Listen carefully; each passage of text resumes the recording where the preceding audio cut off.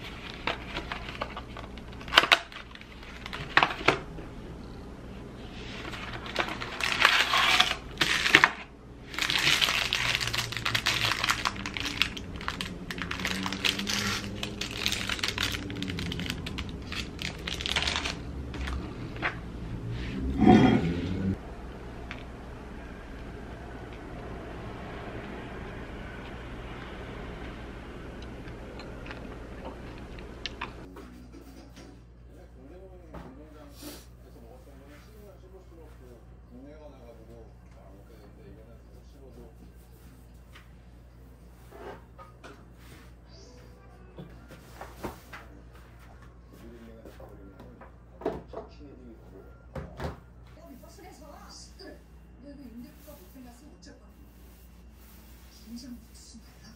선생님 무슨 소리 들으셨어요? 어머, 아무 소리 못 들었네. 무서워요. 나도 봐.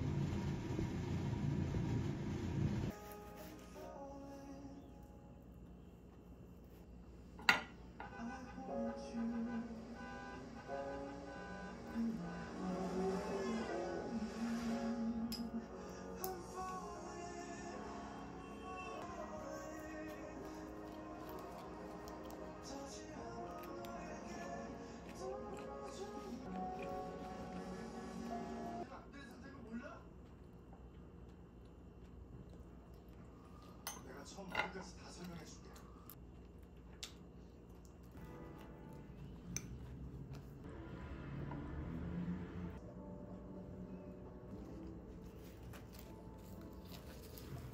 도견되면 깔끔하게 헤어지는 거잖아.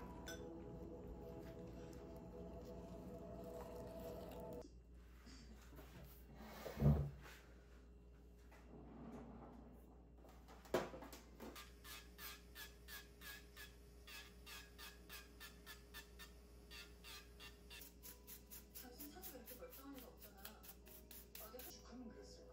가만히 있으면 재혼집 사회 소리 들으면서 계속 살 수 있는데 진짜 너랑 사는 게 시끌리게 싫었으니까. 당신 석 달 뒤에 죽는다고 했을 때 난 살았구나 했어. 딱 석 달만 더 견디면 깔끔하게 헤어지는 거지. 그렇게 해줄래? 되겠는지.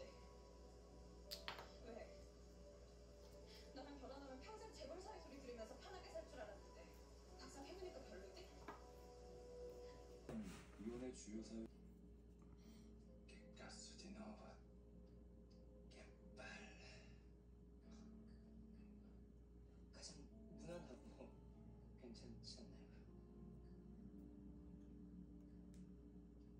아니지만 어찌하던간 이 정도 필모는 대한민국에서 이래서 한 바구니에 담기면 안 되는 인생들이 있는 거라고요. 결국 둘 다 깨지고 망가지니까. 그래서요? 비록 끝이 이렇게 되불긴 했어도 그 좋았던 시간까지 볼 일 없었으면 좋겠네요.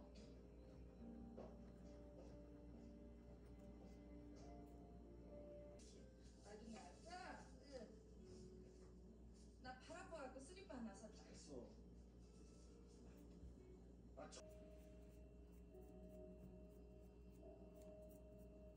아, 법적 보호자 아니야. 응.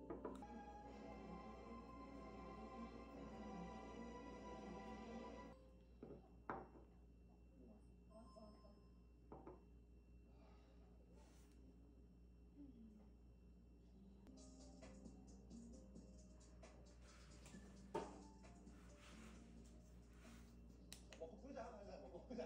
아니 먹어보자. 가자. 불어.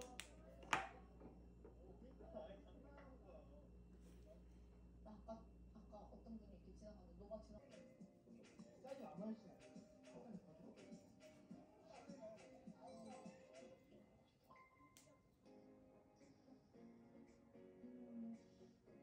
완벽하게 잘 돼가고 있다는 생각은 안 들고 어느 정도 조금은 진전이 있다고 방해 요소가 되기 싫었던 마음도 있고 그냥 전날부터 창진 오빠에 대한 마음이 조금 풀렸고 보고 가고 나면 서로에게 보내야 된다고 생각을 하는 거거든. 이 말을 자꾸 잘못해.